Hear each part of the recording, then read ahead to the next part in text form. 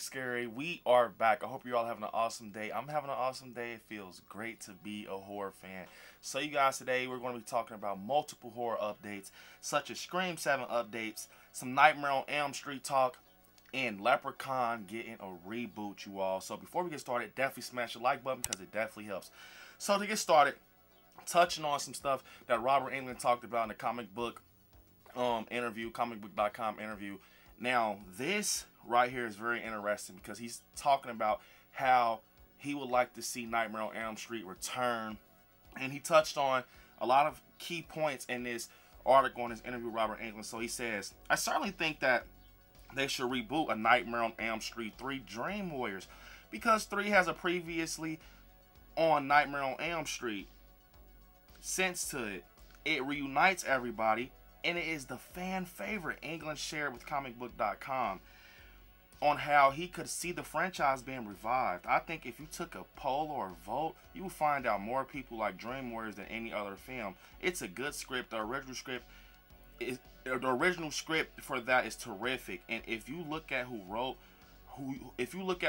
it, those people have Oscars now. And then I would love to do a cameo in it. Maybe switch genders and play the Priscilla Pointer, Amy Irvin's mother role, the skeptical, cynical therapist who doesn't believe they're all having a common dream and a nightmare, a collective nightmare. I think that would be fun, a nice wink at the audience.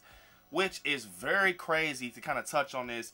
He's saying that he feels when, you know, Nightmare on Elm Street returns, or if it does return, that he think they should continue off of Dream Warriors or actually do a reboot of Dream Warriors. Now, I love Nightmare on Elm Street Dream Warriors. It's actually my favorite Nightmare on Elm Street. And I agree. I like how, you know, the teens, their little story sticking together, and they all have like these different powers kind of going against Freddy. Then you got Heather Langenkamp in there, you know, and everything. And I think that it is very cool how Dream Warriors was set up, and it's by far the best Nightmare on Elm Street. Love Freddy Krueger's performance in that. Robert Englund did such a great job as Freddy.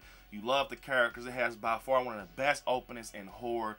You gotta love Dream Warriors. And just off the fact that this is getting brought up, saying that, you know, which are ways that could Nightmare on Elm Street could come back, and Robert Englund just saying Dream Warriors, and he's down to do a cameo in it, because, you know, he's obviously saying he's not doing Freddy. From previous videos we talked about, he's done with the character Freddy, but he said he's down to do a cameo in it, and he's even saying he'll switch genders. That's very crazy. That'll be creepy as hell. So comment down below what you guys think about the Nightmare on Elm Street news.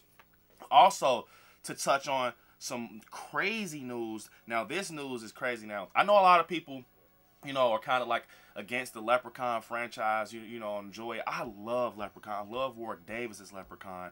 And I just enjoy the Leprechaun films, man. It was just one of those franchises that was fun growing up, and we all enjoyed it. So, over on Bloody Disgusting, it says, Lionsgate reviving the Leprechaun franchise with a new movie from director Felipe Vargas, saying there have been 8 films in the Leprechaun franchise to date. 2018's return most recently heading back to the original movie's timeline. Mike Van Was wrote the screenplay. Roy Lee is producing through Vertigo Entertainment. And they also said, you guys, that Warwick Davis is not expected to reprise his role, saying also 30 years after his debut, this franchise still casts a spell, and we're thrilled to be bringing it back in a new vision. Aaron Westerman, president of production for Lionsgate Motion Picture Group, said in a statement, Roy and Murray are 2 of our most trusted producers, especially with this genre, and we're excited by Felipe's vision for a film as a director. In his hands, this movie should be very scary and tons of fun. So, look, we actually got a few years ago a Leprechaun Return, which that was actually cool. I enjoyed it. You know, it kind of had the same roots as the original, and I would love to see that guy come back. I can't remember his name, but look, I'm gonna tell you something. And it's another Leprechaun out there that completely almost killed this franchise, and it's Leprechaun Origins.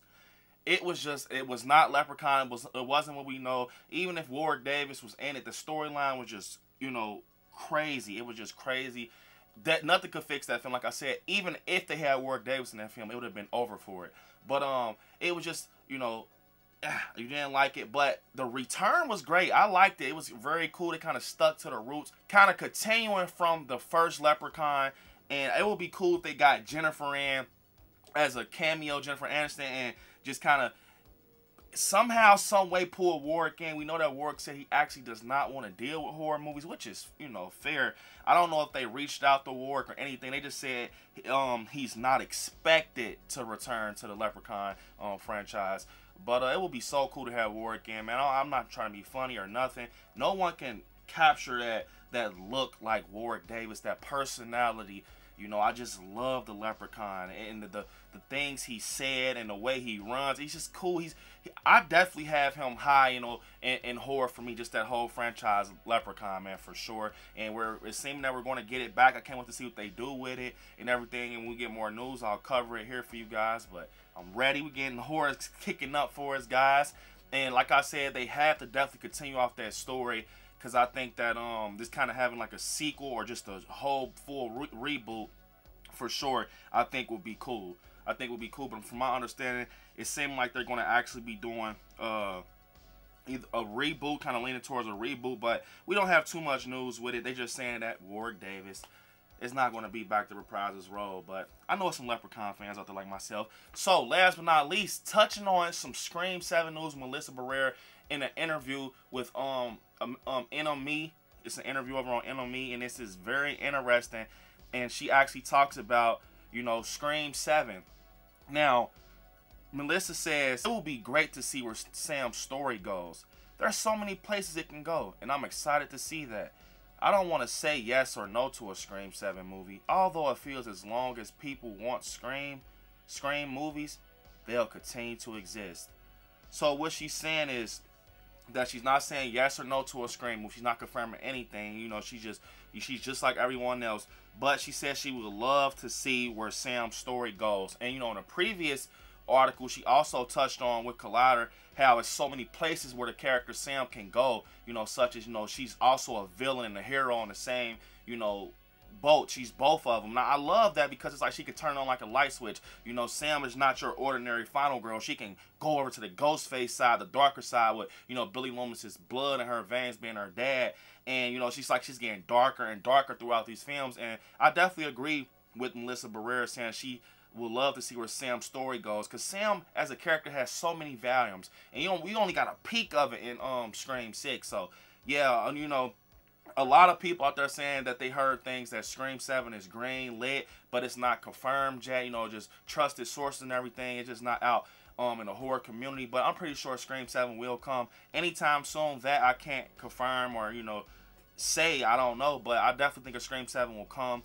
And, yeah, you guys, comment down below what you think about everything we talked about. Nightmare on Elm Street, the Leprechaun franchise, and Scream 7.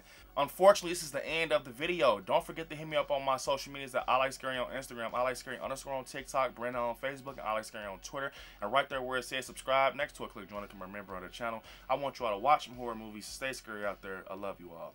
Peace.